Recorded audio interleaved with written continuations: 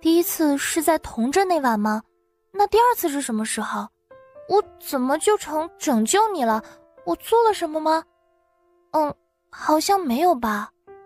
程希之的心想，这小逗逼怎么可以在这么关键的时刻死机呢？第二次是在暗香那晚，你忘了吗？轰的一声，陶乐乐大脑瞬间变得一片空白，白嫩的小脸颊上迅速地染上了一层绯红，他忽然觉得有些口干舌燥，整个人也是非常尴尬和紧张。景洪会给我下药，这让我真的很意外。其实以我的自制力，我想我差不多是可以忍过去的。可是当邹浩把你送过来之后，我忽然就想试试。后来结果你也知道了，小姨出事之后，我在心理上出了一些毛病，所以连带着生理也不正常。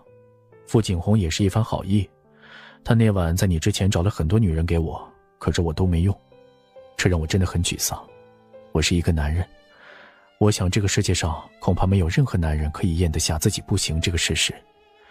所以当我看到你时，我就放纵了自己，也确实没想到我自己竟然还能行。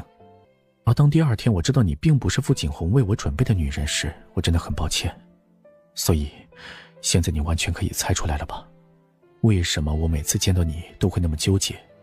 尤其是我知道你是童真的那晚的小女孩之后，我就更加的不忍心了。我想要你，又觉得自己挺禽兽的。那你确实挺禽兽的，明明就是想睡人家，结果装得跟什么似的。我学学你啊。我儿子缺一个妈，